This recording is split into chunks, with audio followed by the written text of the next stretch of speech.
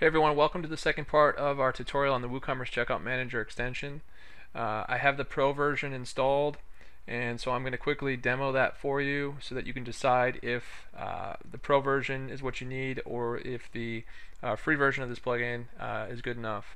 Okay, so as you can see, it has much of the same, obviously, as the free version. We have billing section, shipping, and then the ability to add custom fields. Quick difference, if I open up billing section, here you can see that you have the ability to make all of the fields required or not required, and you have the ability to replace the label name and placeholder name for more of the fields than you do with the free version. And the same is true with the shipping section. You could make them all required or not required, and you have the ability to change more of the label names and placeholder names.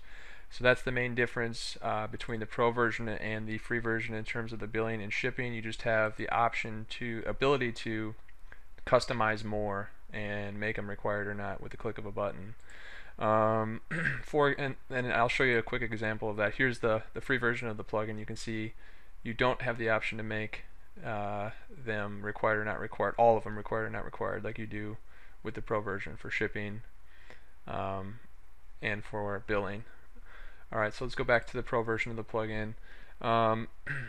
This is unique to the Pro version, the ability to add a custom CSS and stylize the checkout page more to fit your theme.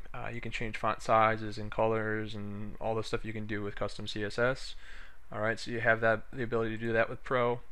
The add checkout notice gives you the ability to add 2 notices to the checkout field before the customer address field or before the order summary. So for example, if we went and took a look out here, we could add a notice right here up top, or we could also add one before the order summary down here. Let's say we wanted to add a message or a notice before the address fields. There's my message, so I'm going to check that, and then I want to add one after or before the order summary. Alright, so I'll do that, and then I'll save changes. Alright, so there you can see the custom notice that I created before the billing and shipping address fields, and then we also have one down here as well before the order summary part of the WooCommerce checkout. So that's something you can do really easily with the Pro version.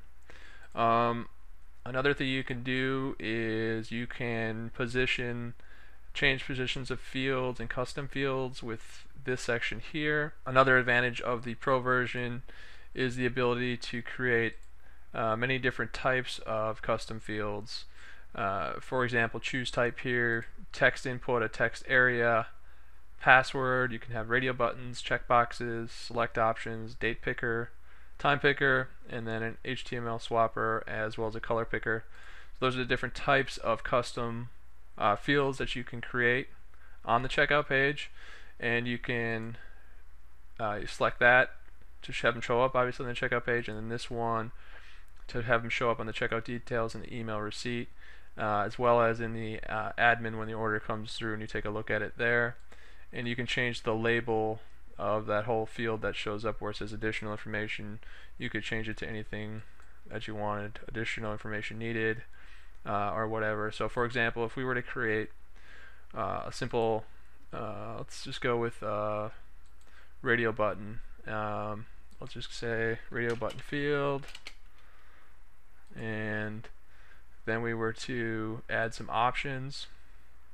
Let's say red, green, blue, and then we were to, let's see here, let's say we're going to make it a required attribute, and let's go ahead and save changes. If I scroll down, you'll see we changed first of all that label from additional information to additional information needed, and then here's our radio button where they can choose whatever you want, whatever values you want to set. Okay, so that's unique to the Pro version. You do have the ability to create many different types of custom fields, and I believe you can add up to 10 custom fields from the documentation that I read. I have not tested that, but it does say that you can add up to 10. So Just wanted to throw that out there, what the pro version of the WooCommerce Checkout Manager plugin looks like, in case you are thinking about upgrading to it. So hopefully this helps with your decision of whether the basic free version will work, or if you want to try the pro version.